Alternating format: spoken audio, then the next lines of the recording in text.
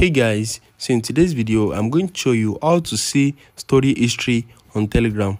So if you want to see the history of all the stories you have posted on your Telegram account, let me show you how to do that in this video. So the first thing you need to do is open your Telegram application and you need to click on settings right here. Once you click on settings, scroll down and you're going to see my stories.